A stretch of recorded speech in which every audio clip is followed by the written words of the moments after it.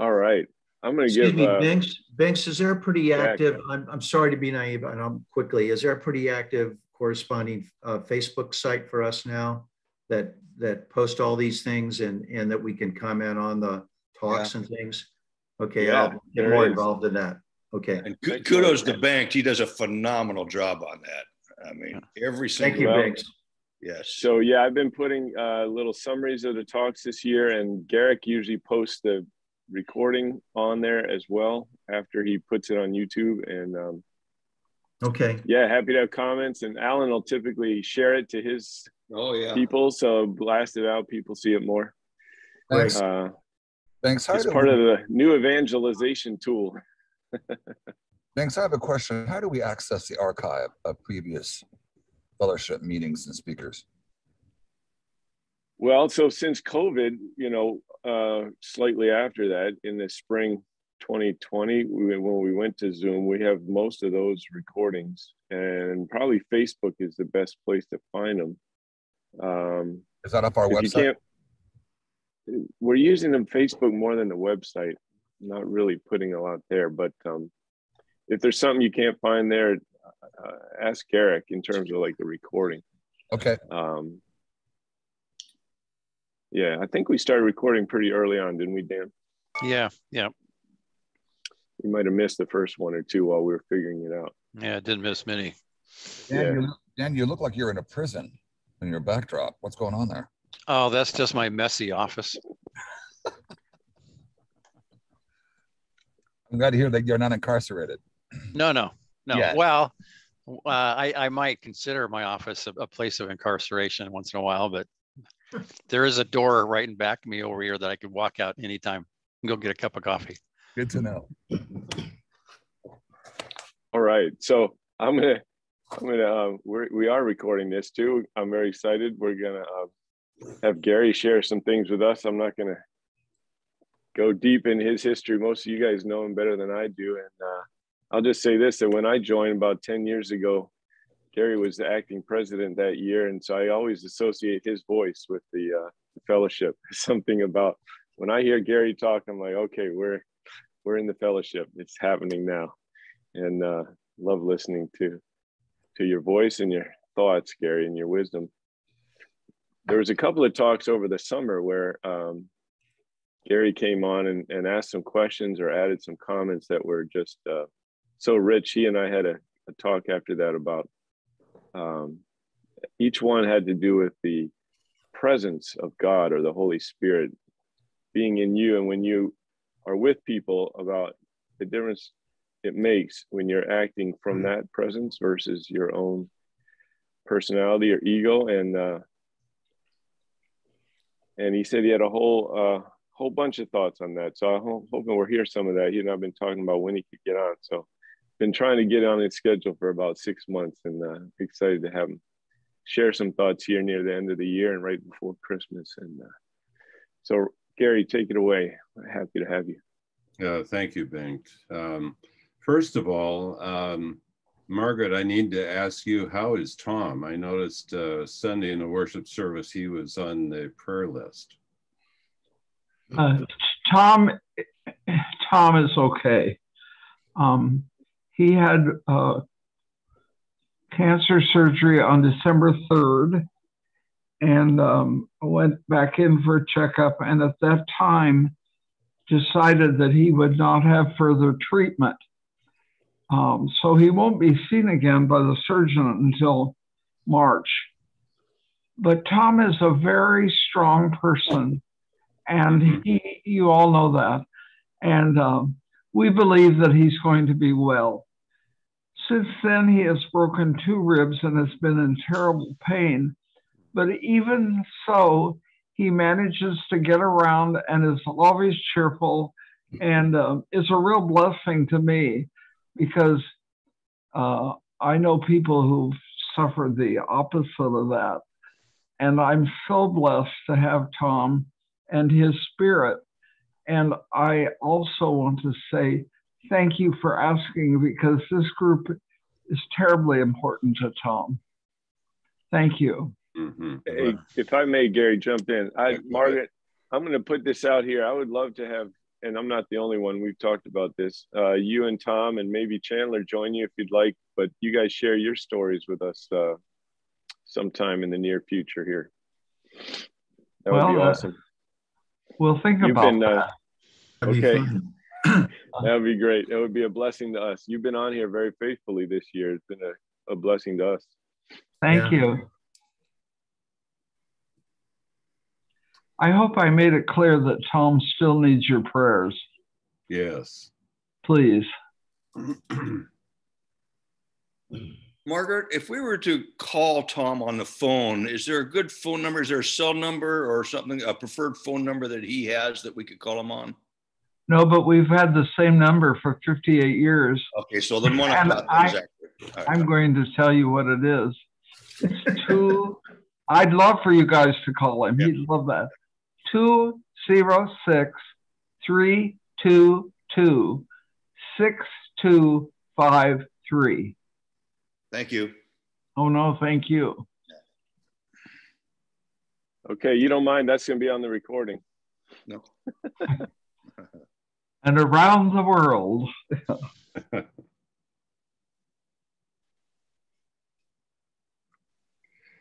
Okay, I guess the silence is my cue, right? Yep. Okay. You're up to bat, Gary. All right. Well, Bengt, when you were speaking, you used a couple words right off that are central. And we could talk about that the whole time, I think. And that's the difference between personality and presence. And I think there is a huge, huge difference. Personality, I tend to think of in terms of kind of a psychological description of us and people we encounter. And on that agenda and on that scale, we either like somebody or we don't like them, or somewhere in between on that scale. But presence is not a psychological description, I think. I think for us who are following Christ, it's really a spiritual description. And one's presence is either going to reflect godly character or the opposite. So when you think of presence, first of all, think of the fruit of the Spirit of love, joy, peace, patience, long-suffering, goodness, faithfulness, gentleness, self-control. And you and I both know we know this very well, that when you encounter someone, you might be either encountering their personality or their presence, or a mix. Well, it has to be a mix, but the presence of a person is what really sticks with you. And the opposite of the fruit of the Spirit's presence in us is, of course, as Paul lists it out very well, anger, hate, strife, jealousy, envy, immorality, sensuality, and idolatry. And those can have various synonyms too as well. But when somebody is really in their own life, in their own being, living in relationship with God, where his presence is the dominant thing within them and their character, that comes through very, very clearly. Last week when Nancy was speaking, it was really interesting and really amazing to me how many people really they were identifying exactly with what she was saying around the issue of abuse.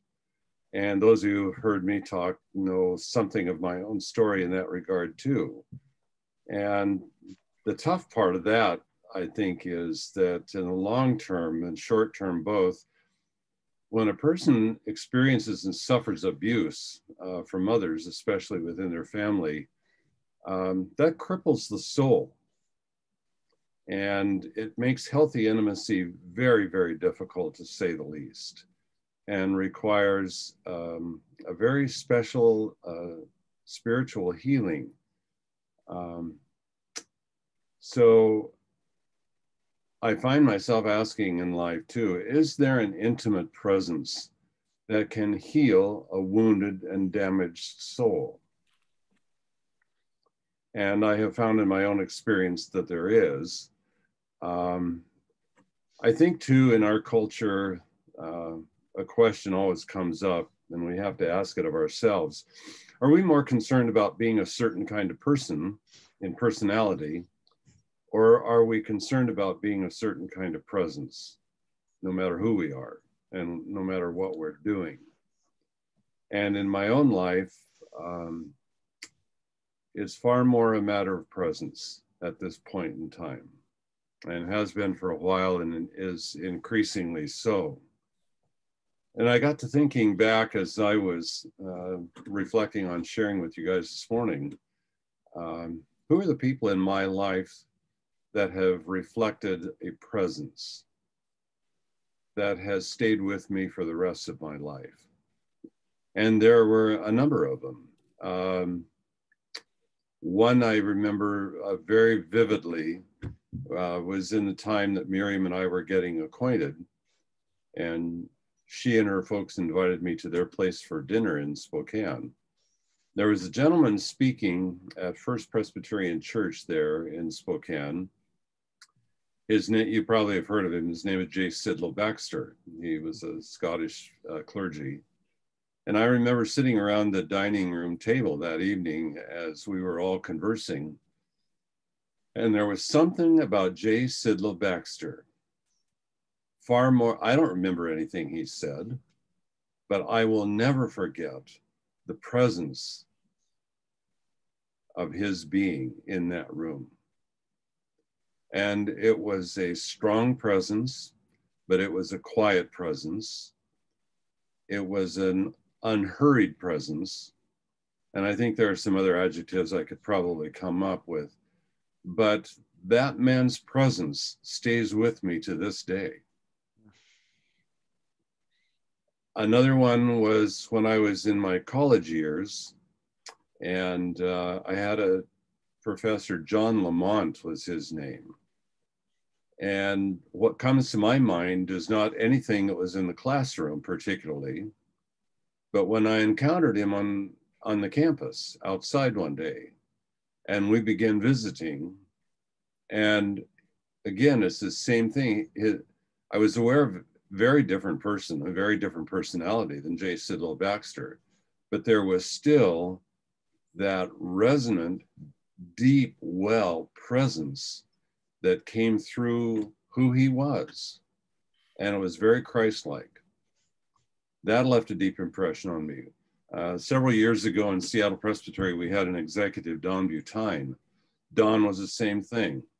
And I've been acquainted with different presbytery executives when they get up on the floor of presbytery and address the presbytery's concerns in our ministry and mission.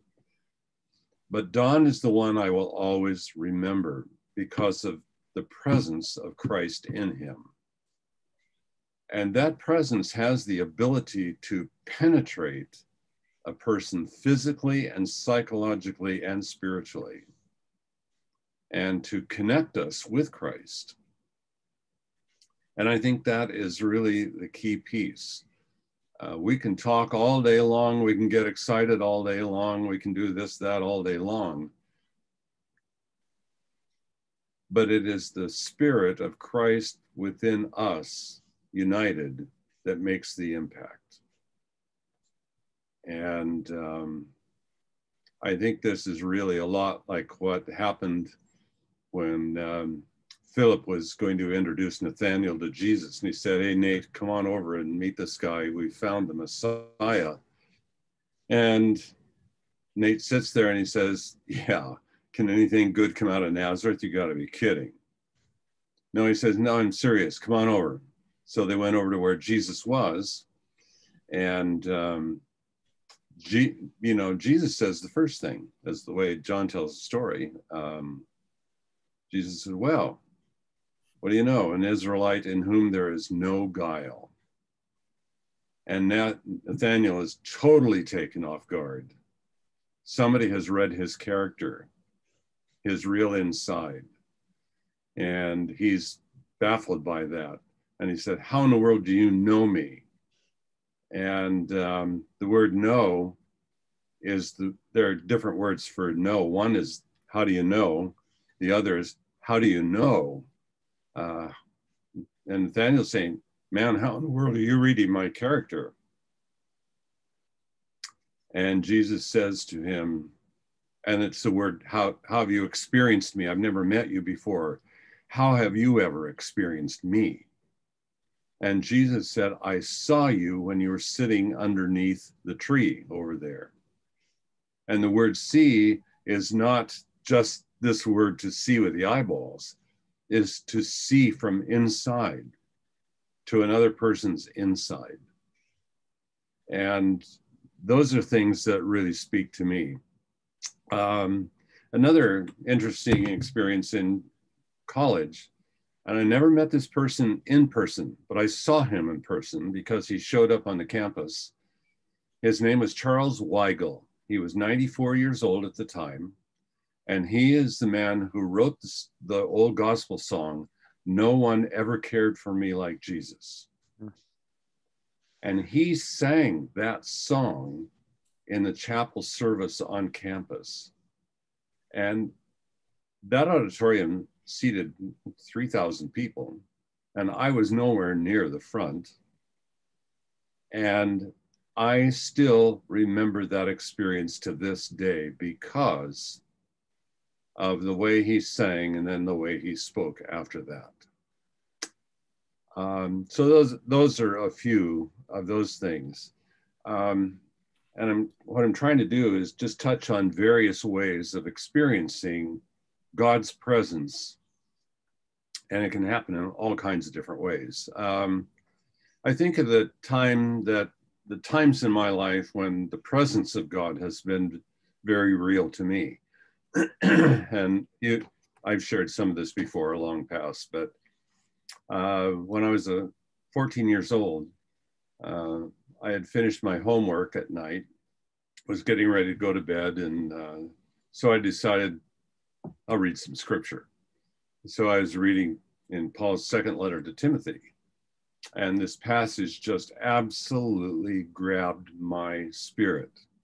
And it's where Paul says to Timothy, proclaim the word, be instant or be ready in season, out of season, reprove, rebuke, all that with long suffering.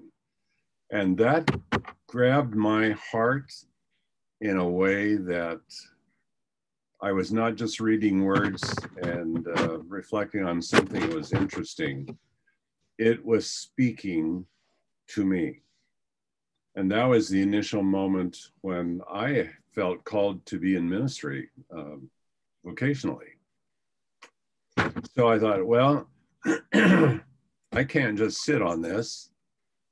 I'd better go say something to mom and dad. So I went and knocked on their bedroom door, and they let me open the door. And I told them what had just happened. Excuse me. And so they heard me. Mom was quiet, and Dad said, did you ever hear a story about the farmer who was out in the field one day and he looked up in the sky and he saw the letters PC? I said, no. He said, well, he thought it meant preach Christ, and what it really meant was plant corn. Thought, well, so much for receptivity on that one. So I said, okay, back to my bedroom. I've got to pick up that text and read it again. Maybe I misread something. So I read it slowly again and again, and it was the same resonance. And God's spirit was connecting with my spirit and giving my life direction at that point, which I needed very much. Excuse me. Another experience, a different one, when I was in Dallas, going to Dallas Seminary one year before I transferred to Princeton. I was very active in the post-college single young adults group. And I got pretty active in the church that year, and that was a great experience. And I remember one Sunday evening after we had had our meeting, going back to the residence where I was on campus, and I went to bed thinking nothing. And all of a sudden, as I lay there in bed, just in this immense peaceful quietness, a tear rolled out of my eye. And I thought, well, what is this about? I'm not sad. I'm not weeping over something, trauma. In fact, I was very peaceful and ready to go to sleep. But I was, I was held by that. And the more I reflected on that, the message came through to me. This was the first time in my life that I ever felt the experience of being loved. I'm 21 years old at that point. First time in my life. And so that always has stuck with me. Another time of experiencing God's presence was more experiencing God's silence. And it was in 1973.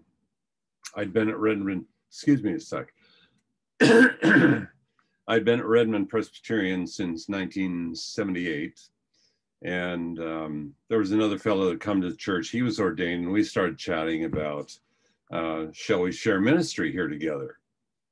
And I thought about that, and I thought, well, that could be pretty interesting. And I was at that point seriously beginning to search and pray about a call to a different place.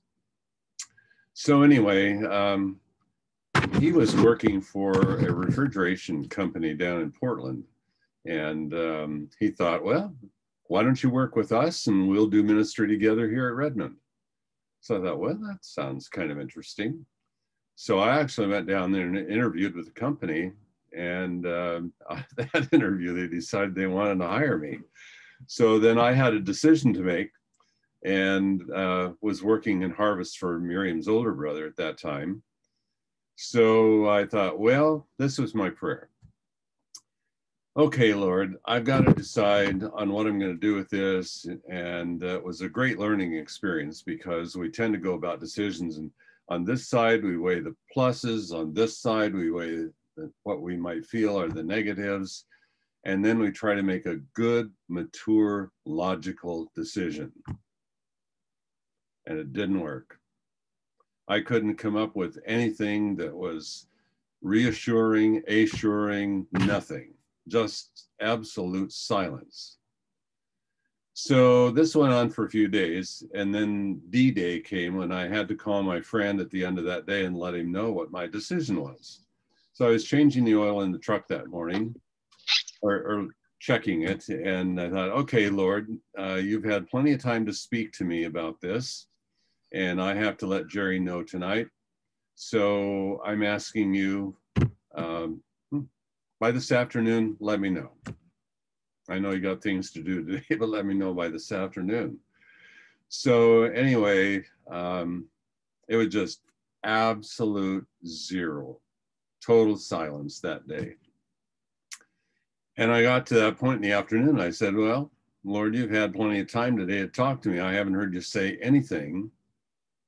And then I thought, oh, well, isn't this interesting? He's saying nothing to me, one way or the other. And then I thought back to my experience that I've shared with you about sensing that call to ministry and a few other things. And, I said, Lord, what I know is that when you really want to say something to me, you say it, and I know it. But you're not saying anything. So I guess what I'm reading from that is your answer is no in this case. And it was really interesting. I had the most, it was really physical. I had an immense, complete 100% peace about saying no. So I called my friend, I told him no, and he was fine with that. I think I've shared with you guys as well how I wound up doing ministry outside the church. And that had started to grow inside of me even when I was in Redmond. And I would be asked to serve families outside the church. And I thought, man, this is really an amazing ministry out here, because these people are really receptive to ministry and to the presence and spirit of Christ. And that's far greater than what I'm experiencing in the church. So I went from Redmond to Shoreline, as you know, and pastored up here for another 3.5 years. So it was a 10-year time inside the church. And meanwhile, there was always this other going on outside the church. And then you'll remember the recession in 70 and 71. Jack, if you were doing real estate then, you remember interest rates going all the way to 22% for mortgages. Nobody's buying a mortgage. There were a few contracts, but I'd been working in mortgage banking that year. So there wasn't any more work to do there. And that summer, I think it was summer of 81. No. Summer of 80. Again, there I was, and I needed work.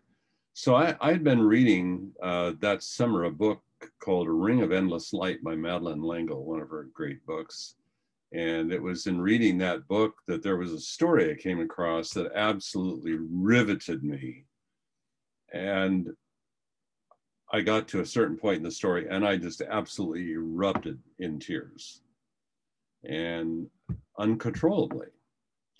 And what came to me was, yes, this is the ministry specifically that God has called me to do.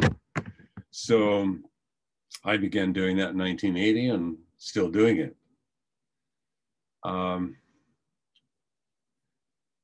I think another moment for me was a critical one in ministry, generally speaking. And I was still in Redmond at the time. And I had a lot of educational stuff inside of my head from Princeton, and that was all good. Nothing wrong with that. But it was really, I think, wrestling to define the experience of faith for me as I would have it and as I would relate it in ministry. And it boiled down to this difference between what people struggle with in their lives experientially, on a psychological level or a spiritual level, or both. And I would have to say, I think I was focusing more on people's improving psychologically. And that wasn't working. And so I got to the point one day where I was having a bit of a crisis of faith.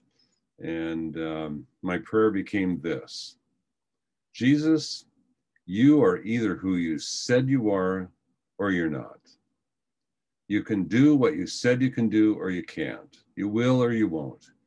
Now, if you are and you can and you will, let's get on with it. Because if you're not and you can't and you won't, I'm done. It's not going to make that much difference. And as soon as I had said that prayer, the battle was over. And it was, again, this very deep sense of peace in me that Jesus is indeed who he said he is. And we better get on with it. Experientially in ministry, there have been so many different things. One was this past Sunday, and I'd been in contact with Bruce and Judy Walker, had in fact talked with him on the phone, probably not more than 2-3 weeks before I actually saw in the paper that Judy had died. And of course, down at Horizon House where they lived, a lot of COVID restrictions. And so it just made it very difficult to get in there. So I called down there last week after I saw Judy's obituary in the paper, and I said, I'd like to talk with Charles Williams because he's the guy that gives clearance to who can come in. And the gal said, well, he's not here anymore. So she gave me somebody else's number, and I called that person and never heard back. So Sunday afternoon, I had finished a memorial service for a family, and I told Miriam, I said, after I finished that service, I'm just going to walk in there and see if I can see Bruce. So I did. I drove down, walked into Horizon House, and went up to the gals at the desk, told them who I was, and I had tried to come down and never heard back, and blah, blah, blah. So anyway, she got on the phone and she called Bruce's room, and he answered the phone, and she said, Gary Barckert's here and is asking if he can come up and see you. He said, send him right up. So, of course, I went up with mask and all that stuff. So I did get to see Bruce. And I hadn't been there more than 2 minutes when another person walked into the room that I'd never met before, a young woman. And she said, hi, Dad. Well, it's their daughter, Megan, who lives here in Seattle. And she said, I can't, and Bruce introduced her to me, and she said, I can't believe you're here. She said, I was talking to Mom, and she said, I needed to be in touch with you. You're here. And so I had a good visit with her and Bruce. So there'll be a memorial service for Bruce at Horizon House. There'll be a small one coming up on January, or for Judy, coming up on January 7th. Another incident that really sticks with me, and I want to say this especially to all of you guys. I think every one of us would in one way or another call ourselves evangelical here. I do. And I was asked earlier this year in the spring to do a graveside for a family. And the director, funeral director, told me, said, this family has specifically requested that this not be a religious service. Okay. So I got all the information I needed, and I went and met with the family. And I was in their home with the wife, her daughter, her son, and his wife for 3 hours one day. There was not one religious word used in that entire conversation. But I listened, and I listened, and I asked questions, and I listened. And we dialogued for 3 hours together. So I had everything I needed, and I was ready to go home. And then her demeanor changed entirely. And she said, you know, before you go, said, I'd like to ask, do you suppose, and she's really pensive and very intentional with this. And she said, do you suppose we could conclude the service with that old benediction? And I'm thinking, wait, whoa, wait a minute. Benediction? Aren't we violating what the rule is here? And so she continued, and she said, do you suppose we could finish with that old benediction? So I think it begins, the Lord bless you and keep you. And that's all she could get out. And so I said, yes. And the Lord make his face shine upon you and be gracious unto you. The Lord lift up his light of his countenance upon you and give you peace. She said, yes, that's it. And that's the way she said it. And then she said, that is so peaceful. So we did the graveside service, which was non-religious, and then finished with the benediction.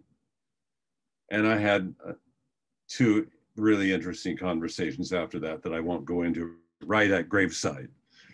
But over and over and over again, this issue of us being God's presence in us that dominates who we are as a unique person and does not eliminate it, in fact, enhances it, so that who we are as a unique individual is empowered, enlivened, and engaged because of the Holy Spirit of God.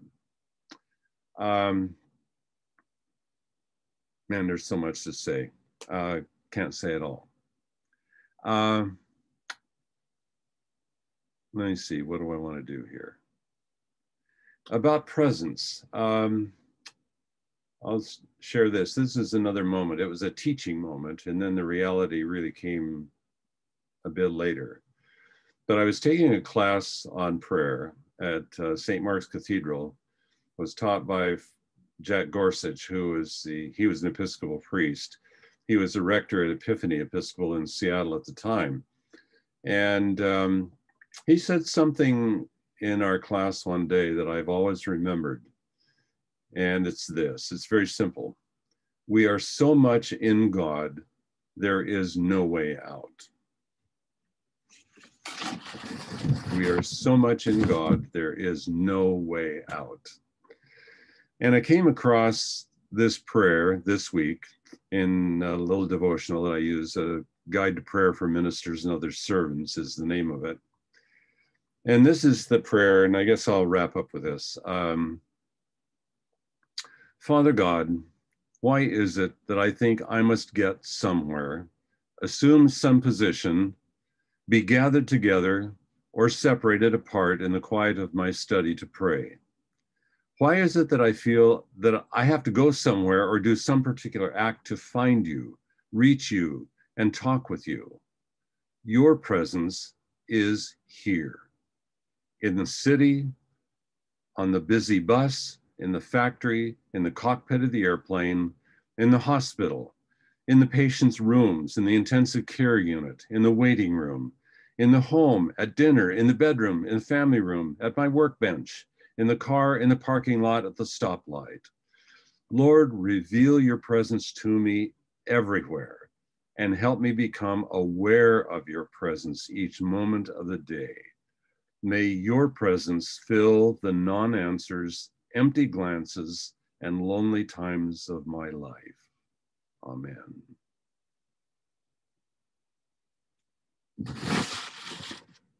So I'll throw it back to you.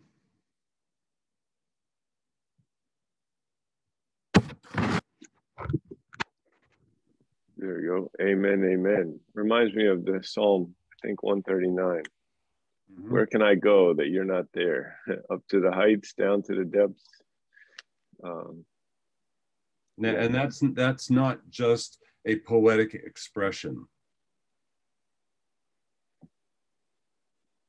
God's living presence is universal.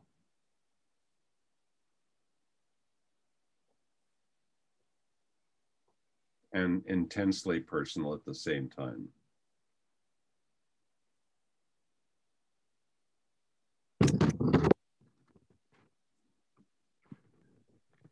Can I jump in? This has been wonderful for a whole bunch of reasons. So I won't remember them all, but I'll just try and remember the ones that are on the forefront. First of all, a question for Banked and Dan and from some other part of the leadership group here. Have we had Sean Dunn, D-U-N-N, speak to this group? Does that name sound familiar? Okay, I'm going to get him in here. He's got an amazing ministry. He lives in Colorado. But the reason I'm thinking of him is because I loved listening to Gary Barckert. That's why I'm thinking of him. And his ministry is called, oh my goodness. Oh, it's going to come to me and I'll email you guys afterwards. But he's bringing young people to the Lord to the tune of thousands a day by using this. And these are young people, most of whom are probably age 20 and under, that are struggling in life and they're thinking about ending it, and they're all over the country. And good golly, the ministry will come to me, but let's not worry about that. But why do I love Gary Barckert? Because he knows God's word. He speaks it calmly. He speaks it clearly. And I just love you, my brother, because it's your voice is like almost listening to the Lord himself talking directly at me. And one of the things I was doing today, anybody know about Sir David Suchet, the Englishman? He has an audio Bible that is phenomenal. I was listening to Matthew on audio, before the fellowship started, because here it's coming up on 10 o'clock here in Minneapolis. But so when it was 8 o'clock here, i.e. 6 a.m. there, I was listening to audio of the book of Matthew read by Dr. David Chuzet, and he does it so well, just like you, Gary, because I'm an audio learner. And so while I'm looking at the scripture and I'm reading it, I'm listening to the voice of this other man who just speaks it so wonderfully. And it helps me a great deal. Anyway, I just want to say thank you, Gary. I will connect you offline. We'll have a conversation on introducing you to Sean Dunn out of Denver area and what he's doing around the country with the use of an app and the use of this device that are reaching thousands and thousands of young ones that are in real tough situations and bringing them to the Lord. And part of that is online counseling with them in their tough place. And he's got counselors all over the country that answer the phone when these young ones call in from the app. And if I bet you anything, if any one of these heard my friend Gary listen to them, process, and respond to them, it will be an absolute blessing. So thanks, Gary. I love you, brother. You're welcome. I think another thought occurs to me. I probably shared this the time that Billy Voigtlander was sharing with us about prayer.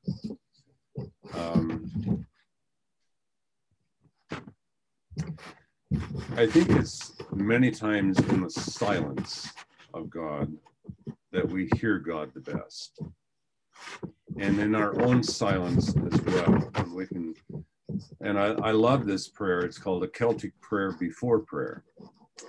And it says, I weave a silence onto my lips. I weave a silence into my mind. I weave a silence within my heart. I close my ears to distractions. I close my eyes to attractions. I close my heart to temptations. Calm me, O Lord, as you stilled the storm. Still me, O Lord, keep me from harm. Let all the tumult within me cease. Enfold me, Lord, in your peace.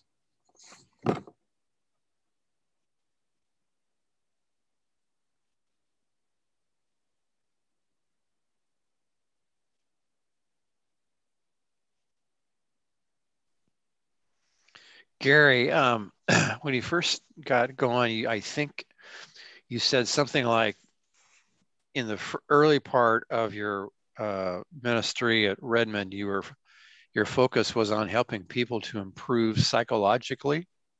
I think that was more of kind of a hope underneath, because I could see and feel the struggles they were in. And you want that to heal in some way. And I think I was too young, even at that point, to understand that underneath is an ocean, a universal ocean of healing at the spiritual level for all the psychological turmoil we've got. And we tend to think that we're primarily psychological more than spiritual. Spiritual is more of a component of my life and experience. But no, that's who we are as well. That's who God is. We're made in God's image. It's who we are. And the other goes along with it, but it's not the foundation of who we are. Thanks, Gary. What a pleasure. So, a lot of guys in the fellowship might have said in the past 20 years, maybe in a comment or a talk, that the root of all our problems are spiritual. Now, is that too simple, or is that too broad, or is there actually, from your point of view, some deep understanding and truth in that statement? I think it's profoundly deep, Jack. It's just we haven't been taught that. And so we try to swim in polluted waters of our psyche. Jeez. Instead of resting in the perfect pool of God's immense care and love for us and his union with us. You know, the other passages of scripture, it just, again and again, it just, Jesus says, abide in me and I in you. You know, if the branch doesn't abide in the vine, it will never bear fruit. It might be a branch, but it won't bear fruit. And the same is true of us. Unless our main connection for the resource of who we are is spirit and the spirit of God in Jesus Christ, sorry, it's just not going to fly. I'll be on a self-improvement kick and be struggling and kicking the whole way. Right. A self-improvement kick, excuse me, for again and again and again and again. Yeah. Yeah. Gary, as we wrap up this morning, I'm wanting to have a side note out of so much affection that we all have for you and the humility of what you've done for so long. I wanted to acknowledge you and personally let everyone know that tomorrow is your birthday. So I wanted to have a moment of celebrating your life, the service that you have done for so long, the humility and the quietness of who you are as a man. And let us all have a moment to celebrate that tomorrow is acknowledging your life and what you bring to so many. But I thought we might have a moment and just sing you the classic song. Ready, everybody? Oh, my word. Happy birthday to you. Happy Happy birthday to you. Happy birthday, dear Gary. Happy birthday to you. What a motley group. No. Across sorry, 3 but time zones. Yeah, I just don't think it works on Zoom, but the intention's there. What I got was the uniqueness of personality and the union of spirit. Of course you did. Now that reminds us of Joe Baraka and his famous version of the Happy Birthday song. Oh, yes. Good memories. One quick question I want to ask you, Gary, is I was struck by your line of, if I'm remembering it correctly, of presence versus personality, and I guess just reflecting on the isolation that the world is experiencing. Kind of, what are your thoughts about the need to move? I guess move in that direction in light of where we are all at. Yeah, Steve, I think you already do this in your role. We need to hold everyone, whoever we are with, in the spirit of Christ, because he does. God so loved the world, he gave his only son. The world, everybody. Yesterday, I met with a Chinese woman, immigrant, and her daughter. The mom is not very much English speaking. And I will have a graveside next Tuesday for her husband, and there's other children, but for the husband and the father in that family. And they're immigrants from China. Amazing story. The daughter is a Christian, her family is. And the parents really have never had any real exposure to church and Christianity as you and I know it. But the way that daughter talked about her father takes me back to this. Love, joy, peace, patience, long-suffering, humility, goodness, faithfulness, gentleness, self-control. Where in the world does all of that come from if it doesn't come from God? And I think to cultivate, I'm trying to do this more and more, Steve, just cultivate that mentality that is God's embrace of every human being. and not establishing some kind of pseudo criteria in my mind that allows me to look at them as God's child, or potentially a child of God. Breaking down the categories that we like to put people into, and just reflect on the reality that we are all created in the image of God. Yes. And that's why Brennan Manning's book, Abba, The Cry of the Heart for Intimate Belonging, is an important book for me. Another one is Richard Rohr's book, Falling Upward, which I'm reading right now, just about finished with. That is one on the 12 steps. It is. Yeah.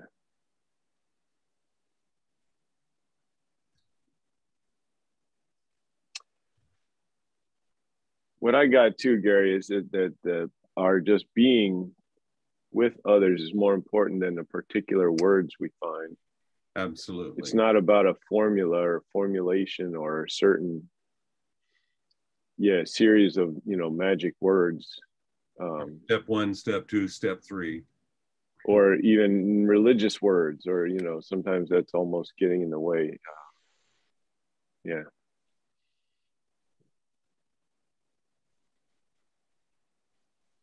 Yeah, Vince, I think my connection, will you inspire me here? I mean, I think my feeling, our prayer for the fellowship is a greater connection in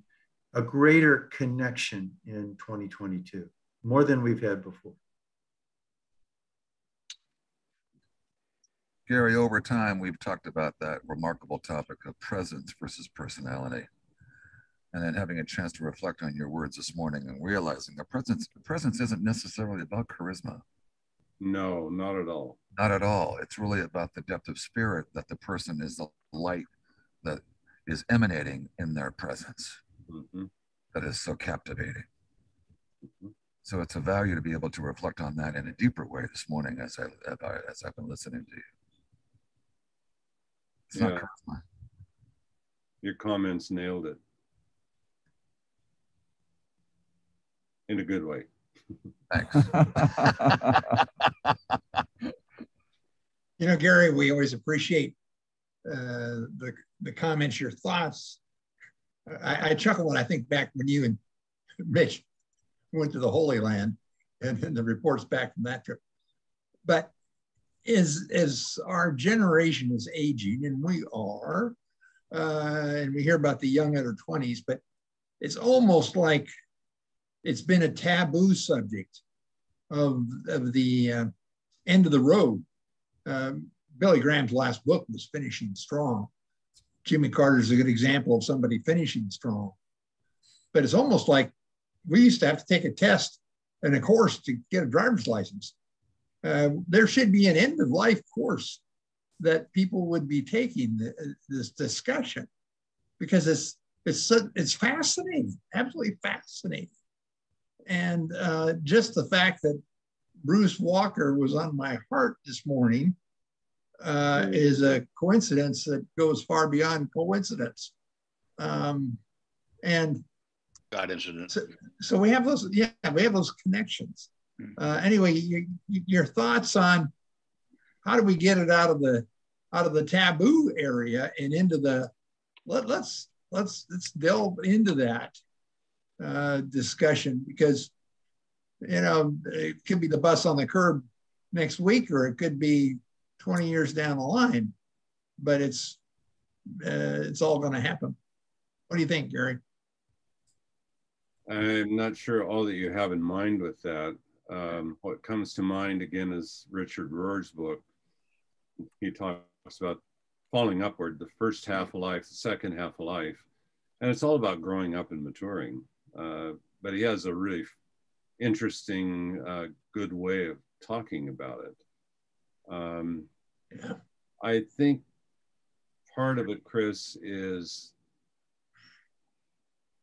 I don't want to have just religious conversations with people. I want to have real life conversations with people.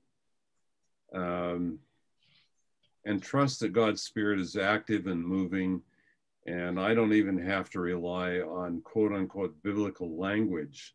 Some of that can come up for sure, but if it isn't couched contextually in honesty in a conversation, then it's just, you know, irrelevant academia. But I think too, you know, I approach this, I'm in this time of my life now and I'm still trying to grow up, you know, it's, and I think that's all of us in one way or another. And that's why this first half of life, second half of life, the biblical language that you would get is dying to self and coming alive to Christ. It's removing self from the driver's seat and becoming a willing passenger. Thank you, because the real life conversation is what it's all about. One of our folks that's been with us rarely at the fellowship, though, is Sean Petrie. His wife Anna died just about a year and a half ago, Steve, something like that. And I'm in touch with him because he comes down to the prayer cabin every now and then, but he's still having a real hard time. But he's one of the people that I've been involved with in real conversation. So your answer to my nebulous question is spot on. Thanks. Thank you. It reminds me, Gary, you may remember my story involved a long time at Taizé and just feeling the presence there. And that was late 80s. You know, the cold wall was still there. And Brother Roger, who as a Protestant decided to live like a desert father, attracted thousands of young people from Eastern Europe to come and look for something that they were missing. And it was just powerful. And he would just listen, you know, and when he spoke, there were so few words. There was almost, you know, he said so little, and yet you just felt that like you were in the presence of God or a holy man. And he used to say, I remember him saying one week in a weekly talk to a lot of young, he's like, you need to find new words, you know, you need to write and communicate to people in a new language, in your language, you know, to your young people. Like every generation almost, I think was his idea, you know, needs to rephrase, you know, not just stuck in the King James version of stories, you know, and he would do that. It was so attractive. And then he sent, I didn't get this, but to just now thinking about it, he would send out brothers just to live in places of the world that were like forgotten. And there'd be two brothers living in a slum in Africa somewhere, in Korea and like the Bronx. and they wouldn't do much. They wouldn't preach. They wouldn't, you know, evangelize in what we would think of it, but just their presence there was like a powerful thing.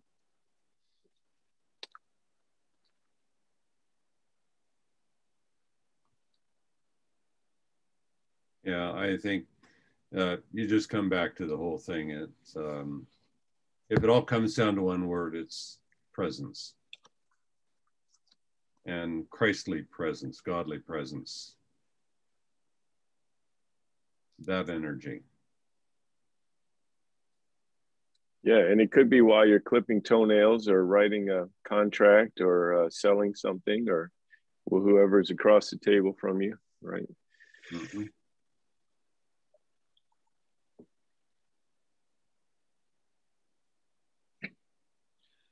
Gary, in knowing your ministry a little bit and knowing how deeply personal you are, and I love you for it, has this whole COVID shutdown thing of a year and a half or more now increased the demand on you to provide the unique service that you do to so many? And do you have any story or two from the past year and a half of the COVID season that you uniquely saw Christ show up in what you did, what you were doing and meeting with, if you could, with others that were going through tough stuff? Yeah, I think last year it was harder because everybody was going into this clamp down mode. Yeah. This year it's been actively more intense. This year there's been a real acceleration in assisting families with, death memorial services. Wow. And we're part of that generation. Some of us are part of that generation that's now up there, where we're looking at the short end of the string in terms of time. So there's been a real increase that way. But yeah, right. Oh gosh, Alan, I shared a few. Let me see. I don't know if I've gotten a note or two here elsewhere.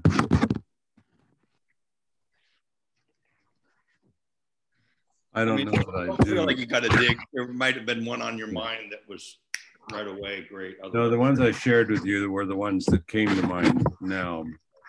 But one thing I did write down here is we don't have to ask God to be present. He already is. Maybe it's we who need to be present.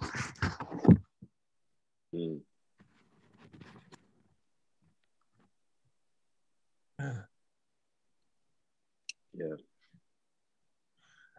Big. We are meeting next week, are we? We will be present. Why not? Why not? I'm still got a couple of Old Faithful Fellowship folks have been offering. I actually, it's funny, Margaret was there and I asked her, I reached out to Chandler early in the week, waiting to hear from him. And I thought, maybe he could share some stories and Margaret and Tom join in. They could have a whole lot to share after this year, especially, I think. We'll see. But yeah, we'll be here. We'll be here. One last thing I would say, if I could just jump in, never, ever underestimate God's presence anywhere, anytime. Yeah. And it's not right. It's not about all our metrics, our human metrics, size and numbers, and it's just not, it doesn't compute, right? I mean, the other, Gary, sorry, we should pray and wrap this up, but the other thing you made me think of is there's a book, and they made a movie a couple years ago called Silence, about the early Jesuits who went to Japan. And there was one guy that stayed there, and all the Jesuits in Europe lost touch with him. And long story short, essentially then there was a time of persecution. There was an early wave that they accepted them, and they actually high-level court people in Japan saw it positively, but then the sort of tide shifted. This guy basically went native, if you will. Like he just wanted to live like them and understand them. He realized after a time the language we were using didn't translate, and like for generations they had been misunderstood, and he just wanted to go deeper and understand what they meant by certain words that were just not getting there. And then, but the people from the outside, the traditional Christian people, came and saw what he was doing, and they thought he had lost his faith, essentially, right? But he, I think, was in a deeper way just trying to be present.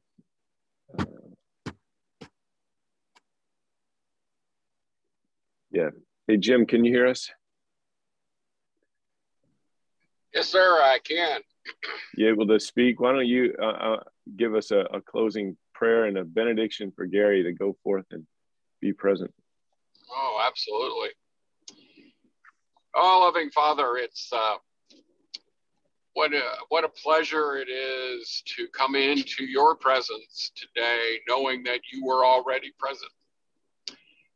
Sometimes it takes our just our movement back into an area of solitude to realize that you are there in your might, and you're in your creativity and in your love and your mercy and your provision and all the other elements of who you are that we can describe. And they go so far beyond the words that we have. That is you, and you are present. So, Father, today we just, we're in awe once again of listening to Gary and knowing the man and knowing his commitment to you and how he has committed himself to helping others and shepherding them through some stringent trials and tribulations. And yet he is there with that calming spirit, and you are there with him, of course. And lives are touched and lives are changed. And so we thank you for just watching the consistency of Gary and how he lives each day. And so, Father, we just lift him up to you as he goes forward today and into the days that lay ahead, that you would continue to strengthen him and grow him and expand him and let him know more about you. And Father, we'll right now we'll just give you the thanks for what you're going to do, because you're not a God who stands idly by. You are a God that is moving, moving in the silence and moving in the activity. And so we just thank you for Gary and the ministry of coming alongside. Grow it, Father, if that's your will, but continue to just be with them in your might and in your strength. And so, Father, for today, this day we now known as Christmas Eve, we just thank you that we have a package that we can open daily. We don't have to wait for a celebration, although we mark this day of December 25th, and we just are in awe of the gift that you gave us in Jesus. And so in Jesus is real life, meaning, and being. You've shared that with us. You've shared with us your spirit, Ruach. And so we thank you for all the elements of what you are. Allow us this year of 2021 to just have one more glimpse, a new glimpse of who you are. And we'll just thank you in advance for that as well. So in the mighty name of Jesus, we close out this prayer and this particular chapter and day of the fellowship. But we thank you so much for what you've allowed to occur over these 8 decades. And thank you, Father. Thank you for your Son. Thank you for your love. And we'll just pray this all in Jesus' mighty, precious, and loving name. Amen. Amen. Amen.